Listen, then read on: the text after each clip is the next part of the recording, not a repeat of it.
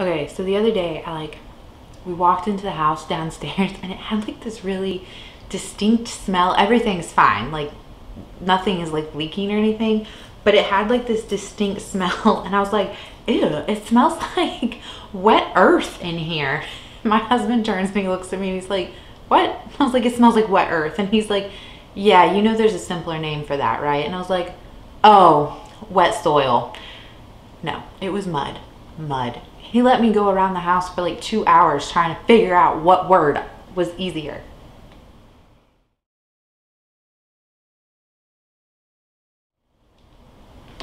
Okay, shop my stash number 3. Yeah, that's what we're doing today. So it's been a while since I like filmed one of these. I just kind of like took everything out of my makeup basket and like put it back into my drawers, and so I don't really have like anything to talk to you about like right now. Like I said, I put everything away. So we're just gonna go ahead and go on in there. I'm pointing over here because through this wall is my bedroom. But we're gonna go in there and pick out all new makeup to use for like roughly the next 2 weeks, okay? Okay, let me know in the comments what you guys think. I left like the overhead light on. So usually what I do is I turn the overhead light off in my bedroom, and then I just like open up the blinds back here and let that natural light come through. But I always feel like when I do that, since the walls in here are like a blue-gray color, it always just gives it like a weird vibe to me. So let me know like if this looks better or worse or what. And then also, like, I know the camera is a little bit crooked. My tripod is broken, but we're gonna make do with it, right? Okay, so I did leave like 3 things in my basket that I'll show you. So this first one is this concealer by Too Faced. It's the Born This Way. I have it in the shade Fairest. I don't know if that's even focusing on it, but this is just, it's one of my older concealers, and so I just want to kind of like low-key finish it off.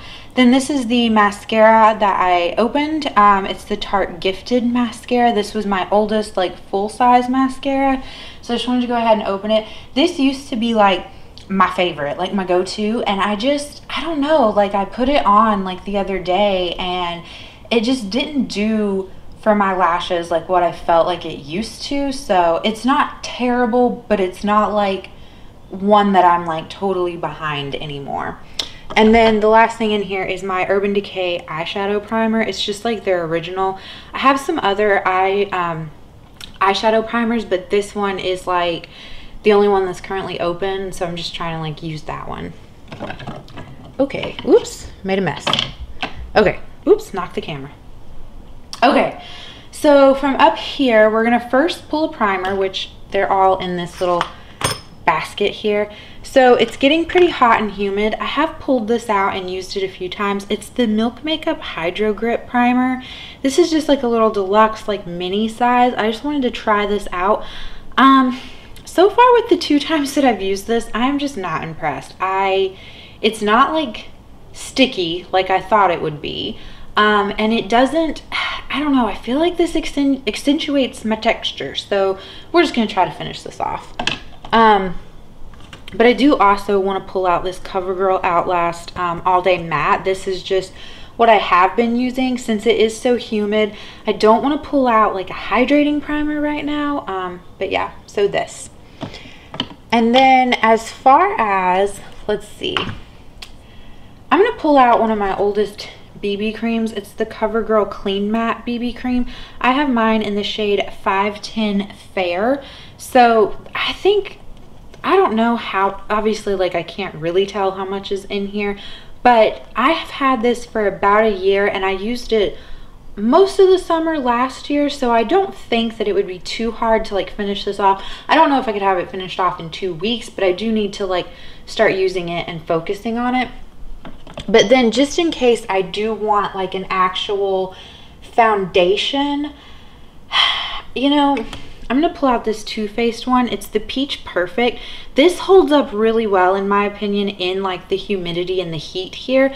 It's a medium coverage though, and I don't really find that I can build it very successfully to full coverage without it looking cakey. But I have it in the shade Nude, which I thought would be a really good shade match, but it is a little dark. So since it's summer and this is, you know, conceivably when I would be like my most tan, I need to try and get as much use out of this as possible before fall and winter. So I think you can tell though, like a good bit of it has been used. But yeah, I'm gonna pull this out. And then let's see, let's do setting sprays. So I did purchase this e.l.f. Makeup Mist and Set setting spray. I had wanted to try it, and my setting spray collection only has 3 setting sprays in them. Well, it had 2, and so then I bought this one, so 3. So I haven't even opened it, as you can see. I am going to open this and try it out. I've heard so many people rave about this. I got the bigger size, the 4.1 fluid ounces, so I'm really hoping that I do like this, because this is a pretty good value, I think. I guess it depends on how long it lasts. Because like my Ofra one is like 8 fluid ounces, I think. But yeah, so I will open that up and add that into the box as far as spray goes.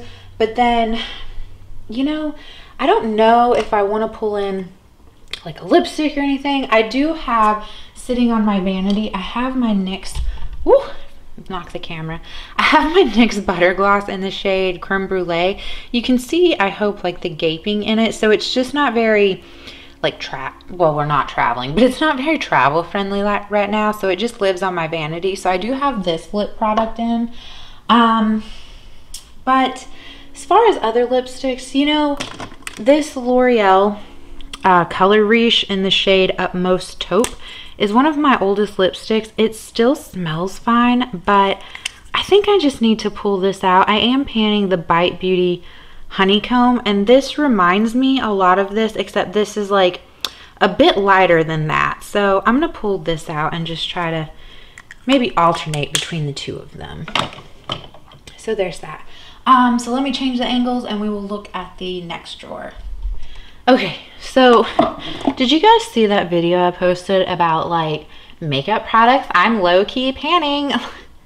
The whole reason for that video was for the blush in this palette, and I didn't even put this palette in that video.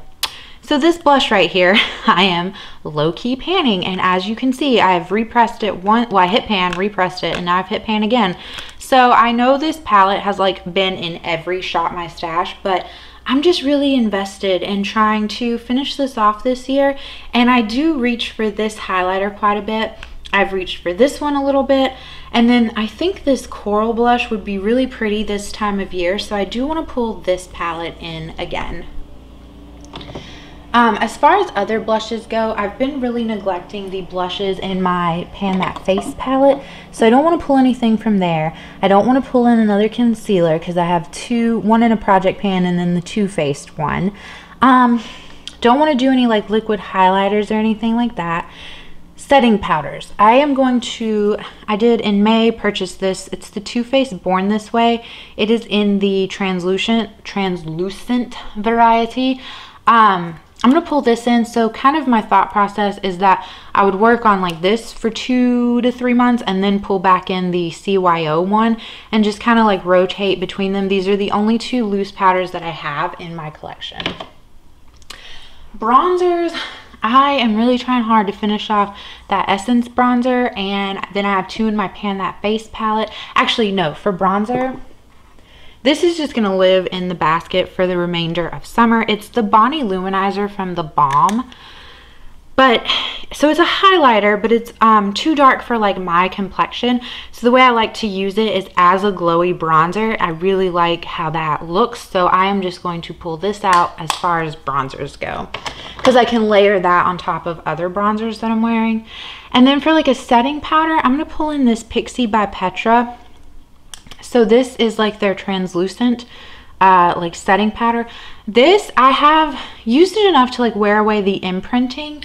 I really do think that I like this. I don't know. So to me, Pixi is a little expensive for like what they are and what they offer. I think I got this on clearance at Target, but I do like this. It's a lighter setting powder, and I feel like for this time of year in my area, if I use like a more like heavier setting powder, then my makeup looks a little cakey. But if I've been pulling this out and using it, and I don't have that issue, so this will probably, again, like that highlight, like the you know, bronzer highlighter. This will probably live in the basket for the remainder of the season. Okay, so as far as like ColourPop Super Shock shadows, that's what lives in here. Mascaras, eye primers, things like that. I'm not going to pull anything out from there, but we are going to look at highlighters. So I did actually pick up this Beauty Bakery Milk and Honey palette. This is really pretty. I have dipped into the shade Oh Honey and the shade Spoiler Alert. I really like them. I think this Queen Being, because it's like, it's got the apostrophe. I think this could almost be a glowy bronzer for me. And then this shade Be Sweet, I think if with a light hand could be a really pretty highlighter, or with a little bit of a heavier hand, like a really nice blush topper. This Oh Honey shade looks a little off because when I got this palette in the mail, this shade was broken, and so I was able to repress it. It looks like it's starting to get a little bit of hard pan on it, but I do love this. It's like a very, it's like, and not intense, but it is like a pinky highlighter with like a gold like flip to it. So I have been loving that. So we're gonna pull that in. And then let's see, I think that'll be it for highlighters. Just kind of play around and test out that palette. So this basket probably isn't all that exciting, but let's change your angle. Okay, so I just filmed my Pan Those eyeshadows like before this, and I mentioned it there, but I was like talking with my mom, and she said like, ooh, I like this palette that you have. Ooh, I like this one. Ooh. And so hopefully here in September, I'll be able to make a trip down home. So all of the palettes that she said that she liked the idea of, I went ahead and removed them from my stash because I wanted to see like, do I really miss it? Does it really like make a difference in my collection? So I don't remember all of them off the top of my head, but some of them that I remember is like the ABH Soft Glam, the Lorac Pro 4, Urban Decay Born to Run, I believe the Lime Crime Venus 3 palette. So that's why this drawer looks a bit different. And then I've had these two palettes for a while, but they were living on top of my vanity, and I wanted more space on my vanity, so I can't close this drawer all the way now. These are the two Morphe Jacqueline Hill palettes, but I like having these in that drawer, in this drawer more. So that's where all of that comes from. But as far as palettes go, I think we've been really successful with like having two palettes in, and it's just been really like easy. It hasn't felt overwhelming. So I think we're just going to stick with the trend of two palettes. So the first one that I want to pull in is actually the Too Faced Sweet Peach palette. So this is what it's looking like in case you don't know.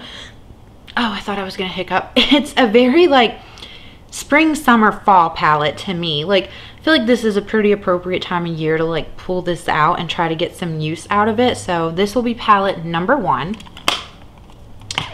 And then let's see. Oh, I'm not going to pull this palette out, but I do want to highlight this. So I picked up this Black Magic Allure palette from Uma Beauty. I believe that's how you say it. I got this in the mail about, I don't know, 4 or 5 days ago. And ever since I got it in the mail, I have used it so many times, and the formula is so nice. Like these glitter shades, well, they're not glitters, the shimmer like metallic shades up here are so pretty. These matte shades blend really nicely, even like the dark green. I haven't used the dark purple one yet, but if you've seen like my Subculture palette, you'll know that a lot of those like harder shades I didn't keep from Subculture. So I've been really enjoying pairing this with Subculture. But I just wanted to highlight it just so, you know, in case you have been like looking at this brand, their formula is really nice, really worth it. But that does not answer the question of what palette are we going to pull out. So I'm trying to think of like something that would be complementary to like my Pan Those eyeshadows, my Pan That palette, like the Too Faced Sweet Peach. Okay, I know what we're gonna pull out. I have pulled this out before, I think, but it's the Juvia's Place, the Tribe palette.